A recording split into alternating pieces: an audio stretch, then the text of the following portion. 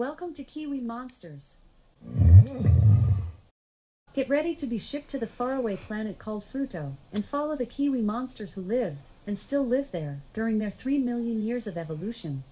Oh yeah, 2 arms Okay, let's and 2 skip legs. the intro. You made it to the desert base camp on planet Fruto. You traveled 3 million years back in time. Look, there is sand as far as the eye can see. Recently, sneaky predators started to appear in the area. Huzzah!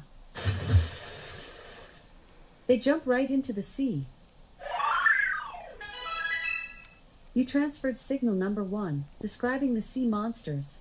Now, will you follow those who float? Or dive? Float. The monsters are happily floating.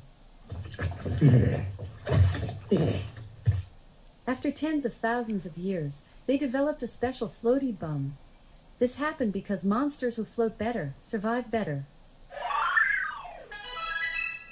You transferred signal number 2, describing how floaty bums evolved through natural selection. Suddenly, they saw an island nearby.